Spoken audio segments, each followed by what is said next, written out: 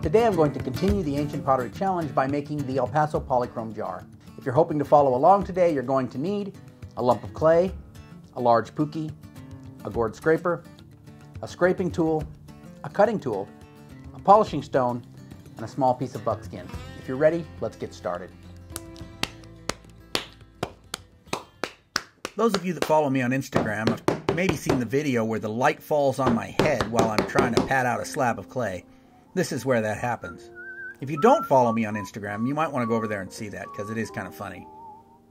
For this pot, I'm using this big wooden bowl that I got at Target.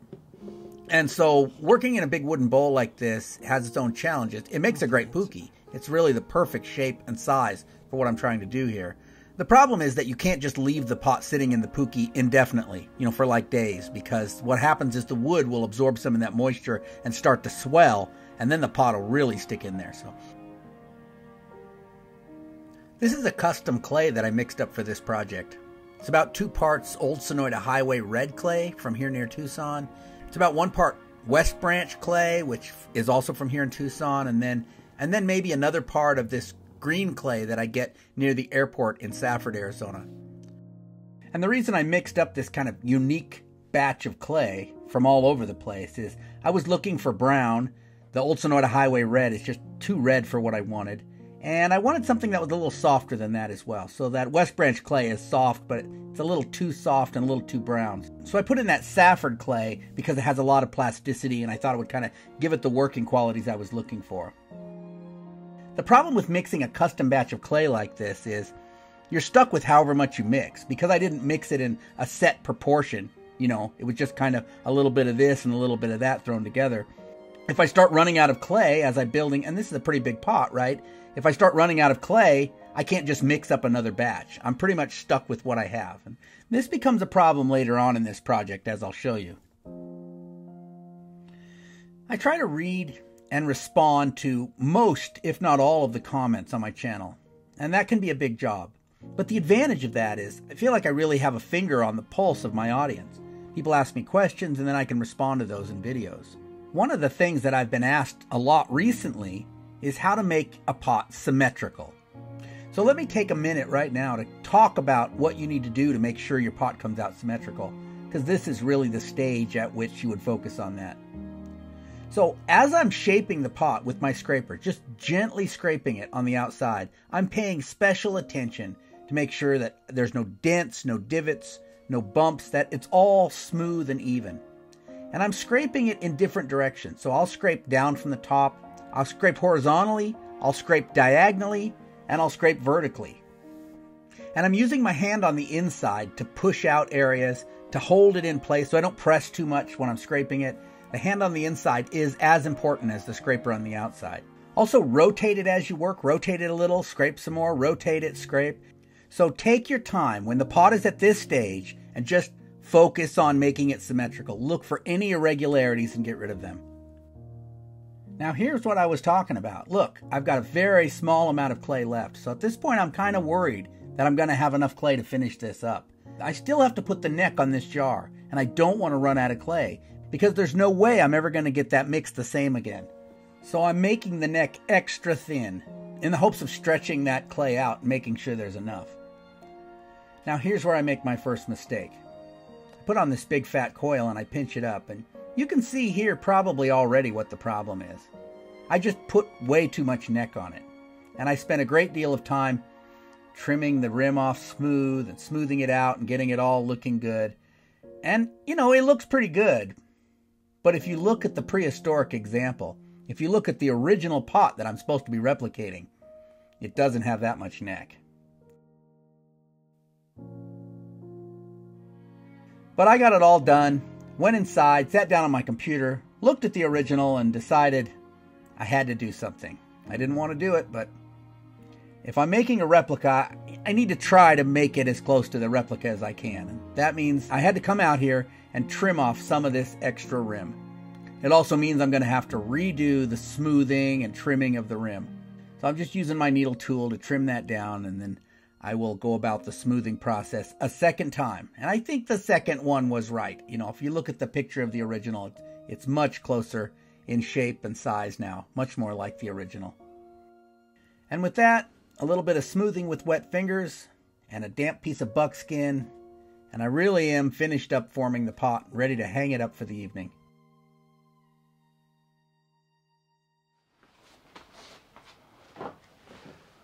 Okay, second day.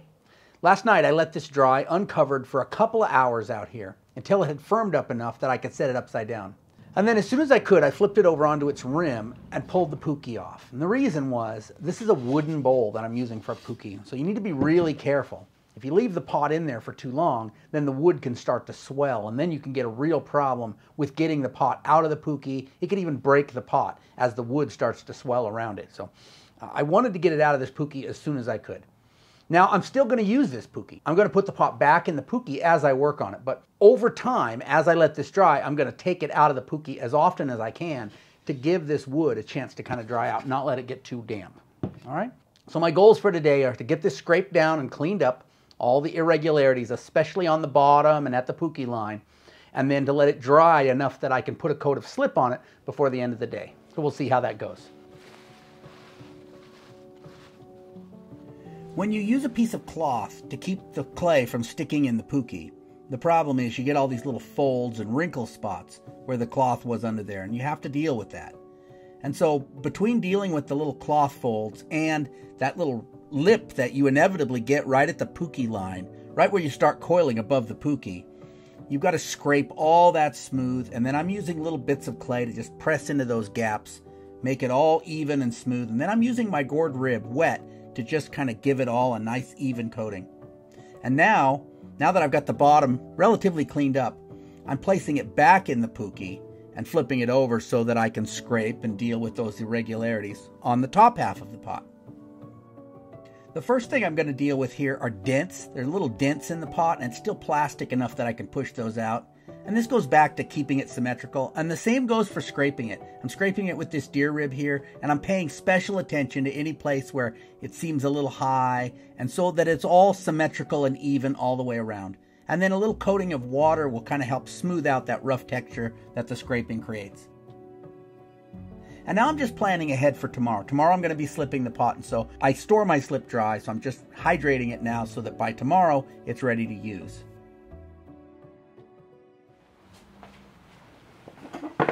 All right, third day. I didn't get the slipping done yesterday because this cool, damp winter weather means that the pot is drying slower than I'm used to. Now, I'm definitely going to get it slipped today. I'm ready to start slipping now. But I don't know if I'm going to get the polishing done because, again, that's dependent on the weather and whether or not I can get it dry enough. It is fairly damp and cool today. In fact, it's raining outside right now, so we'll see how that goes.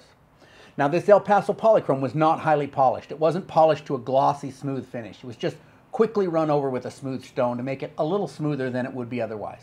In fact, let me go into El Paso Polychrome a little bit and tell you the history of this pottery type, and then I'll come back and do the slipping. El Paso Polychrome was made across a wide area, from West Texas to southeast New Mexico and northern Chihuahua, Mexico, by people of the Jornada branch of the Mogollon culture. It evolved out of Mogollon brownware around 1000 AD, and it was made for over 400 years, and during that time, it changed very little. Archaeologists in the American Southwest often use small, stylistic, and technological changes in pottery types over time to date ruins, but this proves extremely difficult with El Paso Polychrome, because it seems to stay pretty much the same over the 400-plus year period in which it was made. It appears that this type was used as utilitarian pottery for tasks like cooking, brewing beer, storing grain, hauling water, as well as for ceremonial uses. Because this pottery was so utilitarian and rather sloppily decorated, the late archaeologist Charles de Paso famously called it the tin can of the ancient Southwest. And yet, the often sloppy decorations belie the skill with which El Paso Polychrome was made. The walls of this pottery type are often incredibly thin, even on extremely large pots, which is the real indicator of the mastery of the ancient Jornada Mogollon potters.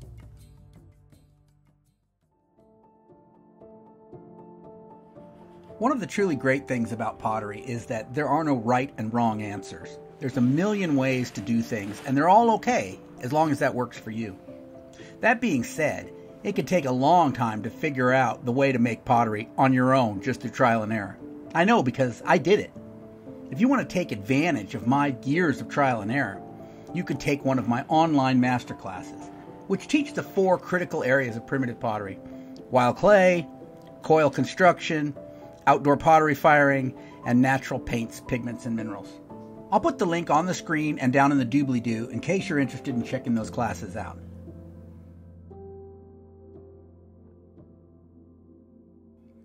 Today the pot is finally dry enough to begin polishing it. So I'm just using a smooth stone that I found on the beach to just go over it lightly and just smooth out all the clay. I'm not trying to make it glossy at this point, I'm just smoothing it out a little bit. Check out this golden quartz polishing stone I picked up recently. Isn't that beautiful? Now I'm changing polishing stones here because when I'm polishing inside the neck there, the way it kind of curves out, it's good to have a nice rounded edge so I don't gouge the clay that's still damp. There it is, all polished and ready to go. Now I just have to let it dry slowly until it's dry enough, and then I'll paint it. Pay attention now and I'll give you my not-so-secret recipe for black mineral paint. 1 part manganese dioxide. You can go out and explore and find this mineral for yourself, or you can buy it online. 1 part copper carbonate. Again, you can find it or buy it online. 1 part ground clay. Add water. Mix it up really good. And now, the secret ingredient, mesquite sap.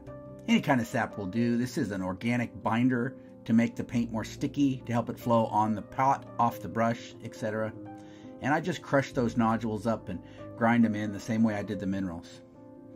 And when you get the right consistency, right amount of moisture to the materials, you're ready to paint it on. Now when you're freehanding a design like this, it can be nerve-wracking, especially that first line. But know this, you will make mistakes. And with this mineral paint, those mistakes will be permanent. But you can paint around those mistakes and chances are nobody will even notice them. So you just gotta dive in and get started.